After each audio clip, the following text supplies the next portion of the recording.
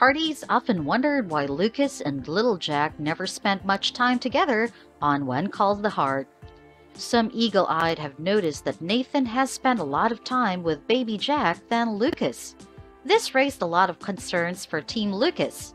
They wondered if this hinted at Elizabeth and Nathan's union. John Tinker, the show's new showrunner on Facebook Live with his wife Rhonda Rich, revealed that there was a scene where Lucas and baby Jack were together with Elizabeth, but the scene was deleted.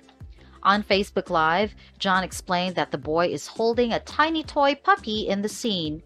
The toy was a gift from Lucas.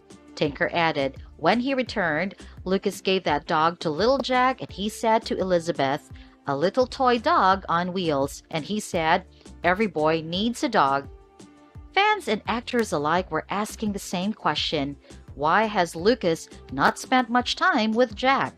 To this, the producer-writer replied, "The COVID restrictions really limited our use of the Taylor twins, but there was some things like that escaped my attention." As it turns out, the COVID situation was partly to blame for this confusion.